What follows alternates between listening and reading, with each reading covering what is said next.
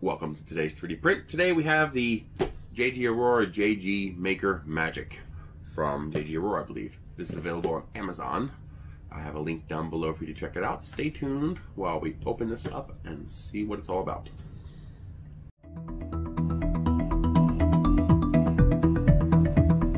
Alrighty, inside the box we have the base of the printer itself. So this is your base unit, 24 volt power supply. It is protected, so you don't have to worry about exposure to the mains power. It is a custom board made specifically for this machine. It says Magic on the board, integrated drivers, so you can't replace the drivers, but there are standard plugs, so if need be, TL smoothers and stepper dampers shouldn't be a problem. Don't know if it needs it or not. You're using smooth rod rails for the bed, and you are using V-slot wheels and rails for the rest of the structure. It looks like they are using a fiber plate, which I actually like. So you have that fiberboard plate with a skin on it. So you clamp that down with your little clips or tape it down if you want, but when you're done you can pop it off and give it a flex, and that makes removing things much easier. Your hot end is also fascinating. I like this a lot. I've seen this before with JG Aurora printers and I like it. Where they have a daughter board here, a breakout board on the hot end. So you can see that there.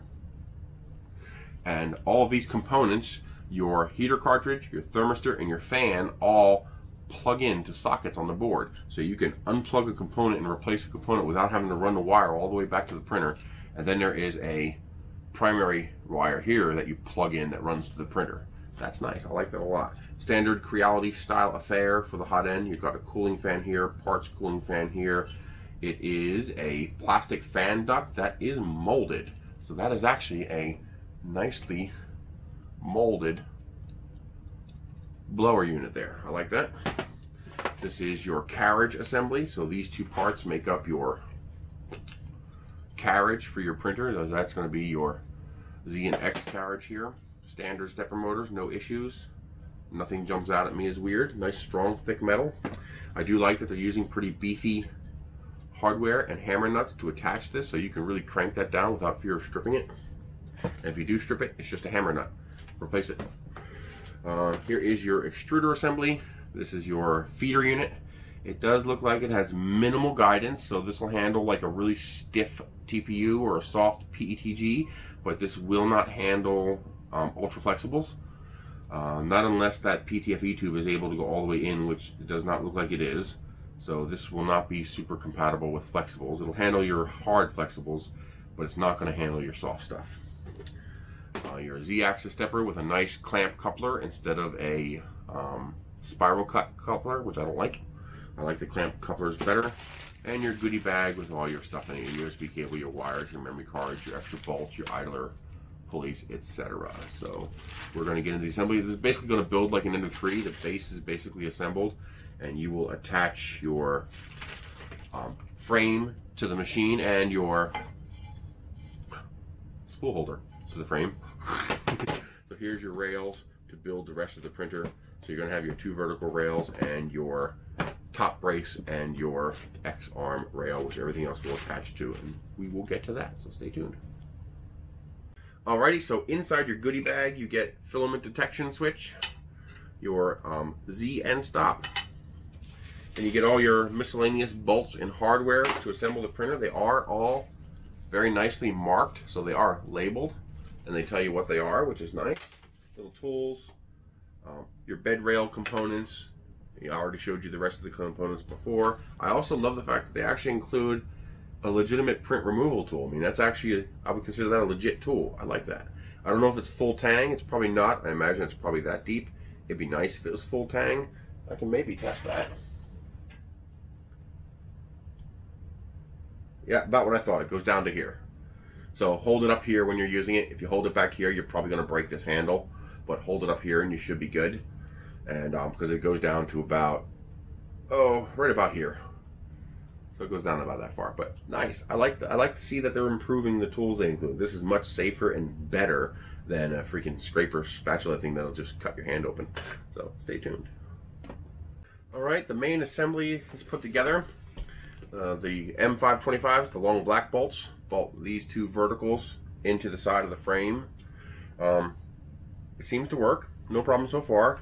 I don't see any forward and back play in here.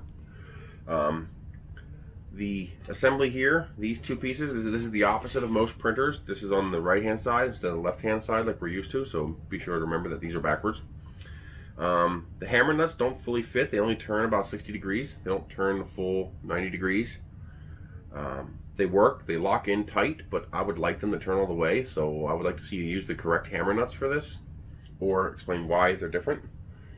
Watch out for the bend in this arm here. You gotta make sure this arm is adjusted to the right angle so that when you bring it down, it sits pretty level with your bed. All I had to do was hold it here and push this down until it sat in the right spot, and it did. It does seem to move freely, no major issues. A little tighter than I would like, but I can't adjust that because there's no eccentrics, but I don't think it's tight enough to cause a problem. Now, what I didn't like is the fact that these actually didn't line up correctly here, and I had to actually push these pieces in to get this to line up. Now, as long as this is cut to the correct shape, you're good. If it's not cut to the correct shape, you're going to find out real quick, but this does slide evenly all the way up and all the way down. I don't feel the force changing as I go up or down, so I'm pretty sure they did cut that correctly. JG Aurora, one way you could fix that is to have a frame brace in here. So I don't even know if you can do that. Maybe move the power supply forward. You have all this space up here so that you can put a piece of rail on the inside of this frame going across, or make this frame tall enough that you can have a piece of this rail on the bottom here, something to rigidize the shape of this frame here, because most likely this shell, this stamped steel shell, was not quite the right angle, and this just forced it to be at the correct angle. So it's okay, but I would like to see that to be a little more rigid. Otherwise, I will continue assembly and we will go from there. Don't forget to put your hot end assembly on before you assemble the X-arm. If you do like I did and you forget that, you can loosen these hammer nuts. You can pull this out, slide this up, and then you can put the hot end assembly on and then slide it back over and retighten the hammer nuts. That's one advantage. These screws here are exposed. These you cannot mess with after you put it on, but these you can get to with it on the printer. So that worked out well enough. And then that nice little top brace there actually looks pretty nice. I mean, it's just a cosmetic thing, but I like it. It makes it look nice. It's a nice finishing touch, and they should be proud of their machines when they do that. Okay, you're also going to want to put the belt on before you slide your hot end unit in place. Let me give you a better view of that. The belt is pre-cut and pre-made. You pop your two ends on here, and then you loosen this, get the belt on, then you tighten that snug and turn your hammer nuts to tighten it up. That's not a problem. There's a hole down here, I'm guessing for the wiring harness. The problem is it's really low. I guess that is okay. I will use that hold down. It's made for just the wires, not the PTFE tube, so that actually does make sense. So I will use the hold down because that will keep this from being strained, which is a good thing. Your filament sensor goes on the end. You disassemble your feeder unit and reassemble it back onto the printer. I ended up using the twist tie that came with the C13 power cable. You can't see me there, wrong camera. You ended up using the C13 power cable that came with the twist tie that came with it, and there's two holes up here. I'm using those to hold this here, so that keeps it from drooping down and getting in the way and being a problem, so that works out nicely. These two connections you see right down here, those are going to be the connections for your spool holder, which we will install next. So that's going to install like that.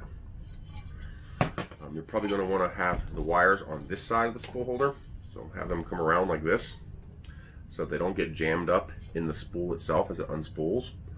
So in the future, I would have liked to have seen the hole for these wires be behind the mount point for the spool, so you don't have this crossover problem. Not a huge deal, but I would have liked to have seen that, so I would like to have seen this over here and this over here. Not a big deal, just, you know, something pointing out. Otherwise, I think we're about ready to go. I'm going to put the spool holder on and power it up and see what happens. Actually, I can turn that. Alrighty, first power up, everything turned on, thermistors are working, bed is heating up. I did an eyeball bed leveling. I'm now going to print my bed leveling Marvin. I find that the filament coming from underneath appears to be a little bit better of a filament path, so from underneath. Make sure you have the filament switch installed the correct way. It does need to be facing down, not up. Otherwise it won't go through the hole. Filament's in. We are just now waiting for the printer to heat up, and we shall see what happens. So stay tuned. Some close-ups of the array of prints that I made with the JG Maker Magic. So first up, of course, was the Marvin. I have zero complaints. He came out fine. The eye hook was a little weak, but that's down to settings. This was actually running an extrusion multiplier of 0.96, and they are slightly under extruded. So the JG Maker is probably correctly calibrated. I believe a 1.0 would be about perfect. You can actually see that on this print, how the layers are not quite attached. You see that small line? That's because I'm under extruding. Most of these printers are calibrated wrong and they're over extruding, while this one appears to be spot on. So my correction to under extrude to get correct is actually under extruding. So I'll have to change that to 1.0. These are all files that I did not slice for the JG Magic. These are just my standard G code that I copied to every single printer I get. You can see this is Atomic Filaments Ultra Orange UV Reactive. Really nice. You can see that print has nice glisten when the light hits it right there. Nice clean layer alignment. Okay. The Benchy, your classic benchmark, came out about as good as you could expect. I am really impressed. No stringing either. I mean, that's a clean Benchy. No salmon skin. No weirdness. The stack came out good. First layer came out perfect. You can you read it on the back? Yeah, you can see some of the letters. I see the hashtag, I see 3D. Not perfect, but the back is almost readable. It's a little hard with the shiny copper filament. You want more of a matte filament to make that easier to read. The bow is good. No heating issues, no cooling issues. Good job. That's a good Benchy. Inside, the bridging looks good. Tops of the arches look good. Frames around the window look good. And this is unoptimized G code. You can even see the zipper line, which I left exposed on purpose. It's very mild. It's barely visible right there. Good job. This is way under extruded. I have to reslice this file. Not enough top layers, because I changed the layer height to 0.12 to get the better details in the top, and I did not increase the number of layers. You need to. So if you go from 0.2 to 0.1, you really want to increase your top layers from 3 to 5 or 6. But otherwise, very clean print. No complaints. All the letters are legible. Your standard Rose for your girl vase. And is it? Yep, it's watertight.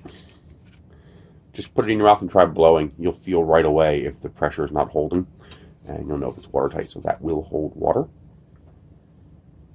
That's a testament to both the printer and the filament. This is Eryone Silk Copper. Very nice filament. And this one was Atomic Filament Ultra UV Orange. The Flexi Rex printed absolutely perfectly. Again, slightly under extruded. That's down to my slice, not the printer. It did exactly what I told it to do. All the links work perfectly. I did not have to work it or free anything up. It worked right off the print bed. I also printed my Verne style rocket that I stretch out. This is a max height, 250 millimeter tall print. So that is your maximum build height for the printer. Actually, I think I can go a little higher. I think I could probably get 260, maybe 265 out of it. But very nice, no issues. You can see I got a nice sheen on that fin there. All three give you a nice sheen. This is actually a good part of the model to test for that, because it's a perfectly flat surface on 3 different, what do you call that, azimuths on the printer, 3 different directions. So it's a good indicator if you have a coupling issue between X and Y or vibration. But yeah, very nice. I'm very pleased. Nice and straight all the way up. No cooling issues. The cooling was spot on. My nose cone that I make for my rockets. So this is my standard T300 nose cone. The body tube that we use, the 4-inch body tube, is called a T300. And this will fit the T300 body tube, which is the most common tube that I use for all my camera rockets. Very nice. Nice clean zipper line. I could probably tune it to reduce that a little bit, but I don't feel the need. I'm pleased with that. The bridging worked well. Infill's clean. And lastly, Maxter, or Maxter. I'll try to find a link for him. I'll post a Gumroad link. But he has these pens he released that you can print out. So what it is, I print two. I print one in orange, and I print one in copper, and then I swap parts so that you have the nice contrasting color. And this is a bolt action pen. Everything here is 3D printed. Nothing is glued, except for one thing. You have a bolt, an M38, that you line this up with the hole there. You screw the thread. You thread it through the plastic. It comes out this side, and then you screw the printed little ball knob onto the end of the screw. That's the only non-3D printed part. Otherwise, everything threads together. So this is all threaded. It uses a G2, Pilot G2 refill. And it is a bolt action pen. So the pen works. Not bad. I am really happy with that. Also, the Just Right 1.0 millimeter pen, if you stick a half piece of, cut it lengthwise, or use a toothpick, stick a piece of maybe 10 millimeters long, adjust the length to your taste, into the end of the pen refill, and the Just Right from Dollar Tree. See, I got a little piece of filament sticking in there, because it's just a little shorter than the G2. So that little bit there, that's maybe, I want to say that's 10 millimeters. No, that's not even 10 millimeters. That's going to be like 6 or 7 millimeters. So call it 5 to 7 millimeters. You'll have to judge the length as you test it. Basically, make it longer, then you can trim it down if it doesn't fit right. And now, that pen insert works from Dollar Tree. And those are 4 for $1, so not bad. Those are really cool pens. I'm going to be featuring these in a video all by themselves. I'm going to make a whole bunch of them. Because they're a fast print, too. Even printing all the extra parts, it only takes like 1 hour and 50 minutes. So if I fine-tune it down to just the parts I need, it'll go even faster. So I am very, very pleased with that. And that is it. That is the JG Maker Magic from JG Aurora, and I am very pleased with it. It's not a bad machine. My only complaint is the fans. They're noisy. Ooh, boy, are they noisy. Those things need to be quieted up. So the printer works well enough that I'm going to deem it worthy of being upgraded. So I'm going to replace the fans in that printer at some point in the future to make it a little quieter, because I like it. That's it. I will see you guys later. See you in the next video.